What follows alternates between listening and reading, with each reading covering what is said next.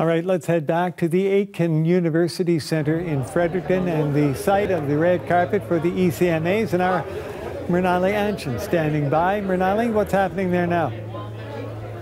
You know, boy, Harry, I am getting like starstruck being here. It's so weird being in, you know, the arena right now and seeing everyone gathering. We're seeing so many different artists. We had the Gilberts who were here a little earlier, and it's really the happiness that you can see on people's faces, the smiles, about being able to chat, about being able to meet. We have people from, you know, Halifax, from all the maritime provinces here today, and, you know, it's going to be a packed arena, 2,000 people, a lot of excitement, and I have, you know, someone very special here with me today. I have Morgan Toney. You know, you're up for a couple nominations. Yes. How is the night treating you today?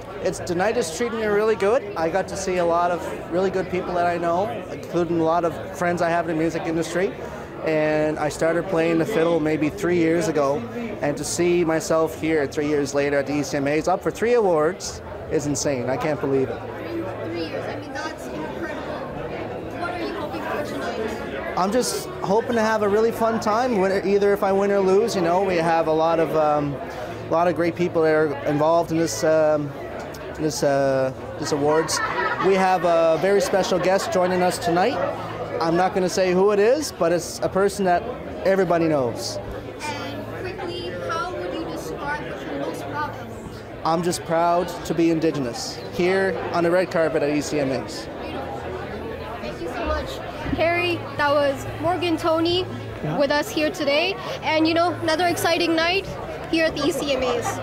And just in behind you, we saw the band 1755 lined up. So a lot of stars, a lot of looming stars as well, like Morgan Toney. So good to see those faces all together at the ECMAs.